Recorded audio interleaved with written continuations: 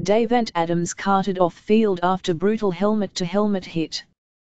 Davante Adams was on the wrong end of a brutal hit by Danny Trevathan Thursday night at Lambeau Field. Adams, the Packers' wide receiver, was trying to fight through tackles after making a catch but was mostly wrapped up when Trevathan, a Bears linebacker, came flying in and drilled Adams in the helmet with the crown of his own helmet.